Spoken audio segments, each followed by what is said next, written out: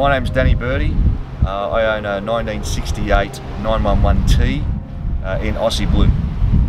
Yeah, look, I spent 2 years looking for a car. 15 years ago I found one on, would you believe, Trading Post, and checked the numbers out. It's an Australian delivered car. The guy had it in his barn, actual barn find. Wasn't going. It was in Canberra. Got there at 8 o'clock in the morning, had a look at the car, negotiated a price. Next week it's on a trailer. And we got it started. Had a bent valve. I sent the motor out to Ralph Ali at RPM.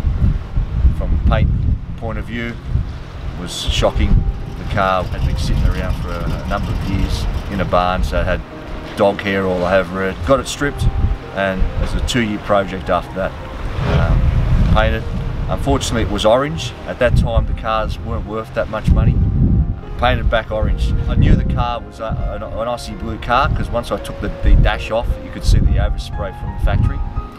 Only about 5 years ago we realised the numbers of these cars, so I made a decision to restore it again.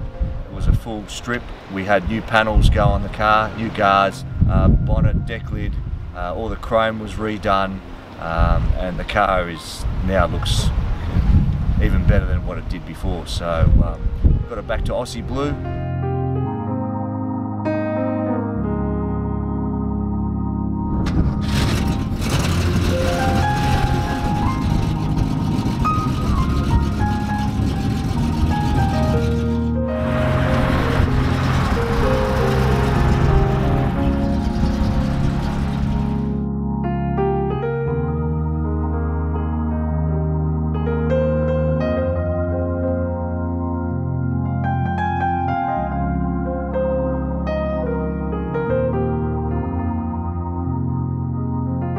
Yeah, look, I wanted to keep it all original. Look, I've been looking for a car, but I wanted to get it back to original. I didn't want to have it as an outlaw or any other way. I did the interior again, all back to original. The leather was sourced from Germany by Manny at CC Auto Trim. The dash had been redone as it was cracked. I mean, you're thinking it's a 1968 car, and a lot of pieces did make it. Fortunate enough, we could still purchase genuine Porsche parts and also parts from America as well. Yeah, look, exclusive painted the second time. The first time I had it painted, and I had my reps paint it in the orange, but when we decided to look at painting it back to originality, it was a more complex process where we did it strip it right. All the orange had to come off, so we had to get it chemically stripped. All the panels were replaced. New doors, Ron sourced them from Porsche Australia, which you can still buy, which was fantastic. All the chrome was redone, the window frames out again and re-anodised. So second time round definitely took a little bit longer, but the results are far better.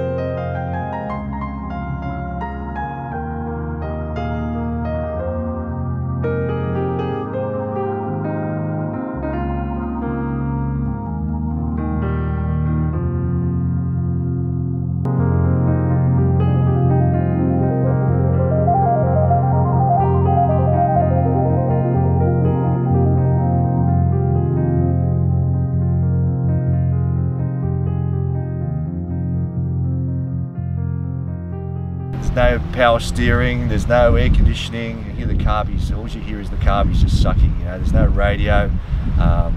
It is a raw car, and you do appreciate the style of car from the 60s, and this is why they're so popular.